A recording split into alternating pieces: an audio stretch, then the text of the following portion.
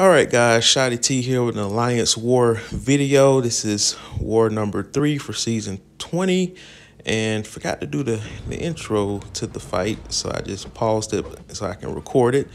But once again, the opponent is running Stubborn, and the team I brought this time is Nick Fury, Havok, and Human Torch. So we got 2 new attackers, so no Venom for the first time.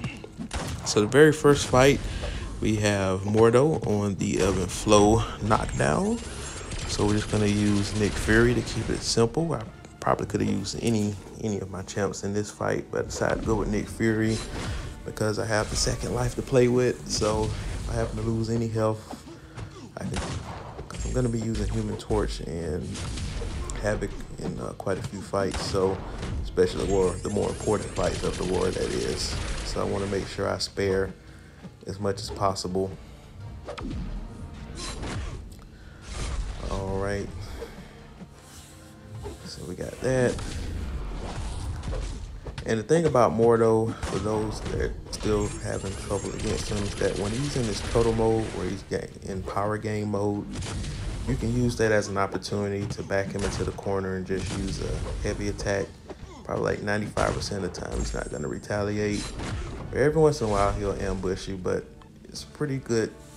And he's not gonna hurt you, he hits like a pillow, so it's worth going in to try to get rid of that, because you don't wanna get an SP3 and run into more problems where he gains furies and stuff. But that was a pretty straightforward fight. Next fight, we got Ebony Maw. He's a stubborn defender, of course with the heavy attack that can't be interrupted. So we're not gonna have a comedy of errors like we did last war with the Havok situation. This one is gonna be a little bit more straightforward. So, and also one thing I wanted to mention is at the very end of that Modok fight, you saw that I parried him and I was able to hit him, because with Nick Fury, he had 5 tactical charges the opponent cannot evade. And you're gonna see something else regarding charges, bypassing stuff here. As you can see, I had Falter on me, but the miss failed. With Human Torch, if your temperature is above 10, your attacks cannot miss. So you're gonna see it once again before the end of this fight. I got the Falter debuff on me right there, but as you can see, I hit him. So just a small tidbit there for those that struggle against Ebony Maw. Human Torch, he slays him. Now next fight here, we got Cork. He's unawakened, which makes the fight much easier, but even if he was awakened, it wouldn't affect who I'm bringing in. The only thing I would have to worry about is him shrugging off my parries, but actually, and shrugging off other debuffs. But against Havok, he gets punished for shrugging off his plasma debuffs. But this is going to be a straightforward fight. I did leave up the long distance relationship node just to have some backup healing if needed, because I always like to save potions whenever possible. But it's a pretty straightforward fight. Havok is a great counter for Cork. All of his attacks, you don't have to worry about thorn damage if he was awakened. So here we're just gonna use our plasma, and we're just gonna throw our, I want to say I threw my special here. No, I didn't. Yeah, because this is one of those cases that if you have more power than the opponent, they steal your power. And I guess I didn't realize that, and that's the reason why everything got thrown off just right there. But again, I have that willpower with the weakness debuff, so I'm just gonna purposely get close to him towards the end just to try to get that buff back, debuff back, I mean. There it is. So finish the fight at 100%, so no harm done. So couldn't have asked to get off to a better start. Now the next 2 fights are going to be very tricky. This is why I brought Havok. The Nick Fury, as you saw in the last video, I used Sunspot. I could have one-shot him with that guy, but I overboosted with his power boost. It was necessary to use the power boost, but I didn't have 150% one, unfortunately. So I'm waiting for that to come back into the rotation, and I'm gonna make sure I get 3 of those because I have enough loyalty to get that. But we're gonna use a 200% power boost and a attack boost for the special attack, but it's gonna end up being overkill Um, and Havok, I usually have him on defense, but we had another alliance member that developed that got a 6-star Havok. So we're using his Havok on defense for diversity. I mean, we don't have the greatest diversity, but we try to maintain at least decent diversity. But in these higher tiers, it really doesn't matter as much because most of the time, the difference between winning and losing is the attack bonus or expiration in some cases due to the difficulty. But the idea in this fight is just going to do this mixed matchup, so you can't repeat the same attack, otherwise there'll be an evade. So I'm just going to parry medium, light, medium, and mix in some heavies here and there.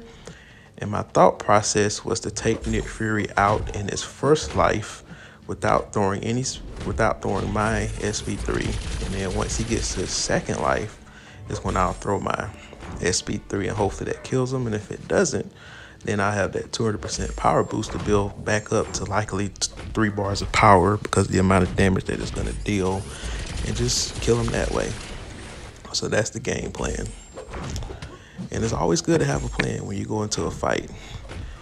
So, and trying to combo him enough to keep those prowess charges down in case I have to block some of his specials, because it does take a lot of damage there.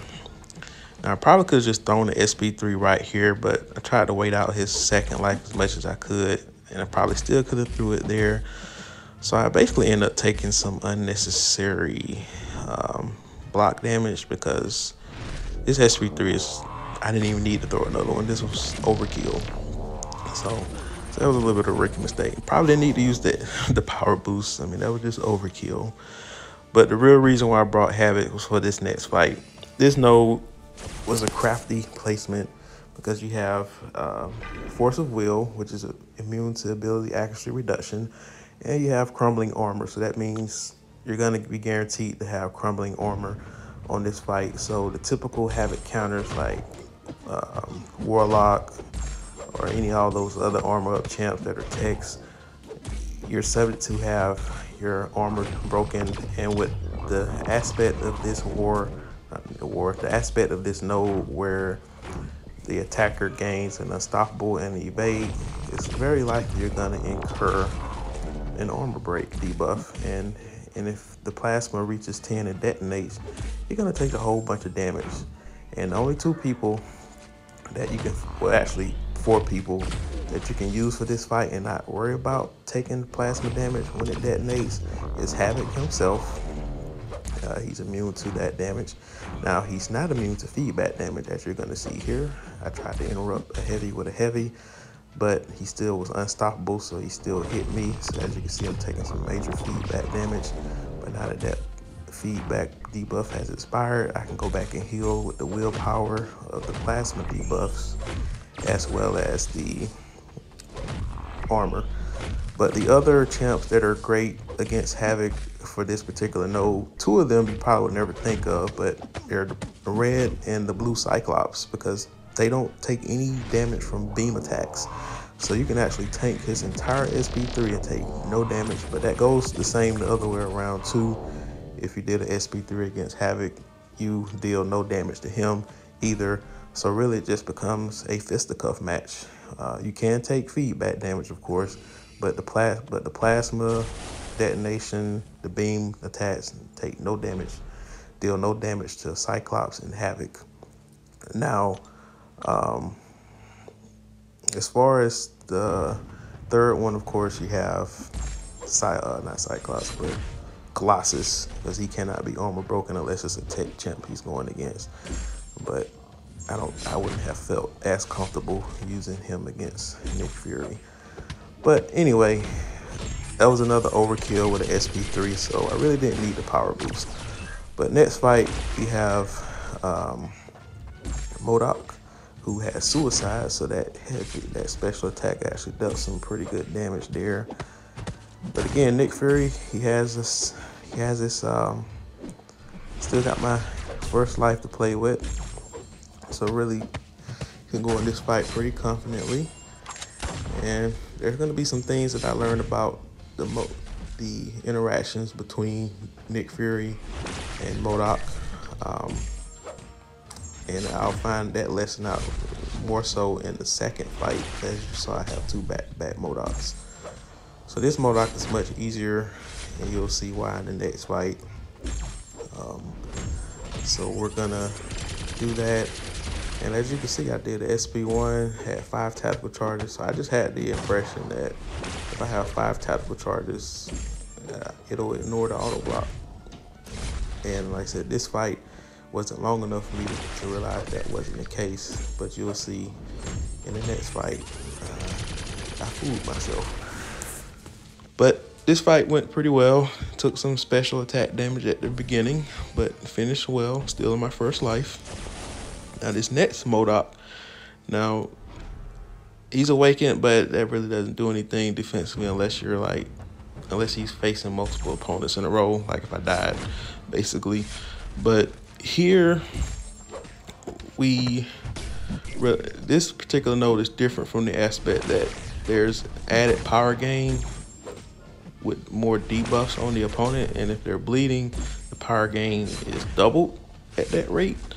And so with all these bleeds that are stacking up, he's gaining power at an insane rate. So there are more specials to avoid and more times triggering stubborn. Now, as you can see, in that very last fight, I had used the SP1, I had 5 tactical charges, and he didn't get blocked. And for some reason, I thought that the auto block, the 5 tactical charges, not only applied to evade, but also applied to auto block. But apparently it doesn't. And I learned that lesson out the hard way in this particular fight. But that time it worked. But I'm guessing it's because of disorient with the ability, accuracy, reduction. But again, it still didn't register me at that point in time. I just thought maybe that was a glitch. Maybe I had slipped the 4 tactical charges, which is why he auto blocked. So I was kind of in denial. And as you can see, he didn't auto block it there. So that's the reason. So I had 2 straight SP1s when he had that armor active that he didn't auto block. So I was just, okay, I have 5 charges, so I can just freely just keep building to SP1 and just easy game. So that was the game plan. So once again, I'm gonna get to SP1, and this time he auto blocks it and I get punished. So now I'm in my second life. Now I got more problems to worry about here. And I didn't want to be in my second life by this point. And so the big difference between that Modok and the other Modok. Just a tale of 2 Modoks. It'll probably be part of the title of this video. But yeah, now the good news is that we have over 15 tactical charges. So I do know that the auto block, you can ignore that when you're unblockable. So it's just a matter of just not getting hit and being smart. But I take another clip to the foot, and I get a clutch intercept there, and just to get rid of that fight. That wasn't the fight I was looking for. I really wanted to save his second life for another fight that would be much more difficult, and that's gonna be a little costly, a little foreshadowing there. But the next fight here, we have Dr. Doom. Just like last war, we're gonna use Human Torch with the pre-fight ability. And by the way, my 6-hour boost is still active for this fight. This is all in the first night of the war. So this one is gonna go a little bit smoother than the previous video. So there won't be any Mario animations in this fight. And for the most part, I'm pretty comfortable fighting against Dr. Doom. Just nailing the intercepts too, so that the CPU is cooperating greatly. So I'm building up the Nova Flames. And this was probably the quickest Dr. Doom kill I have ever had. So we got one more fight before I go to bed. So we're gonna go ahead and use the boost here. Now my thought process is Havok is done for the war, so we're just gonna go ahead and use him against Mojo and save Human Torch for the next fight, because that next fight, it can be tricky. So I didn't want to lose any unnecessary health in this fight against Mojo with Human Torch. So I decided to go with Havok. Havok, he does have a bit of energy resistance, so if I were to get that Hater debuff is not going to deal as much damage. And then also, if I do take passive energy damage, it's going to build up my plasma charges, so I can use that to nuke him down as well. So that was the thought process. But on to the fight. So getting better at fighting against Mojo. I just don't have a lot of experience fighting him. Usually when we faced him in a flow war, somebody else usually took him. I mean, I do have a magic, but the times that I tried with magic, I epically failed. But that is an area of improvement. But I've gotten better with magic since then, but we just haven't had the opportunity to have a flow war against another Mojo. Every war has been stubborn for this past season, and also the first 3 wars of this season. But anyways, I heard Nick Fury's a pretty good answer for him too, but I didn't use him at the time. I didn't know that at the time. So we're gonna launch our SP3, thinking that this will kill him. I think the power boost for the mutant had expired by now, but unfortunately that did not kill him, so we still have more work to do. And we'll probably have to beta SP2. I'm not comfortable evading that SP2 entirely, but now we just gotta get him to launch the special. I don't want to take the SP3, so I don't mind that. But as you can see, those plasma charges built up, so I'm just gonna detonate those, get some feedback, and that's gonna kill the rest of them right there.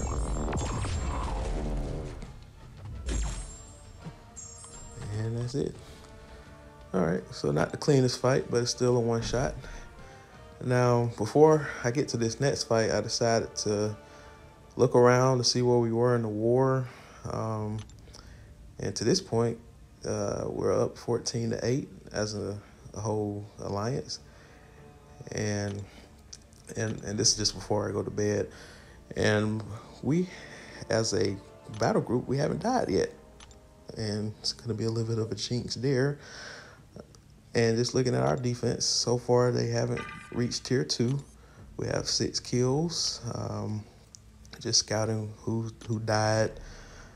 And I always try to project how many other deaths they're going to have just based off who the opponent brought, and thinking of how they're going to struggle against certain opponents. I think they ended up dying twice to this Nick Fury, and died 3 times to that thing. But I'll show you the recap at the very end.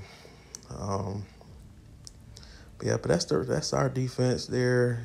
You get a little bit of a look at it. But maybe I'll do like a full video on our defensive setup there. I'm not gonna talk about how you can counter it.